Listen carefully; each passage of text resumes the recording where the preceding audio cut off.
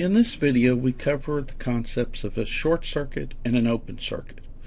A short circuit is defined as a circuit in which no voltage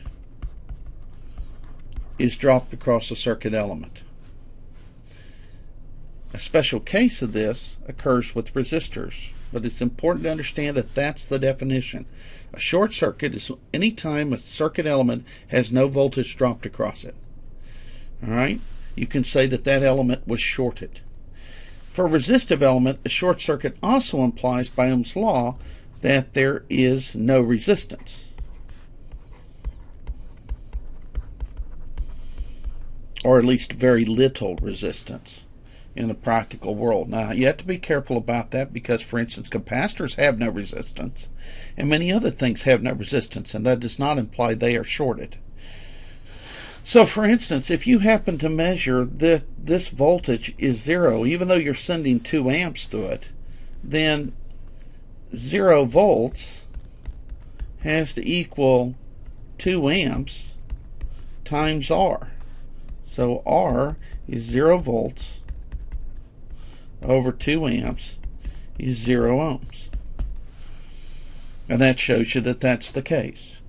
A short circuit for a resistor is a circuit that has no resistance. Now what we do is we're saying that you can just take this in your circuit diagram and replace it as follows. There we go.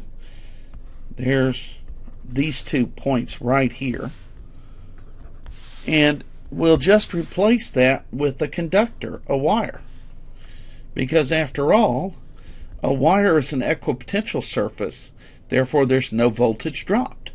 So you can replace a shorted element with just a wire in the diagram and then do the analysis of the problem. Definition of an open circuit. An open circuit is when no current flows through a circuit element. That's its definition. An open circuit is when no current flows through a circuit element.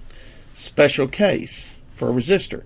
For a resistor element, an open circuit also implies by Ohm's law that there is an infinite, or very large anyway, resistance.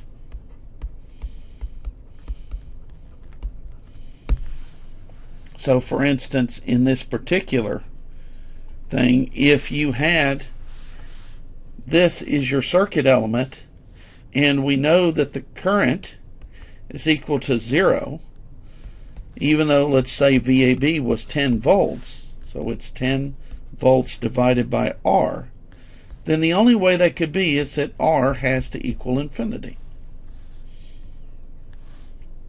And again, you may in this case replace the circuit element, whatever it is, with a broken wire like that in doing your analysis. Alright, that covers this video.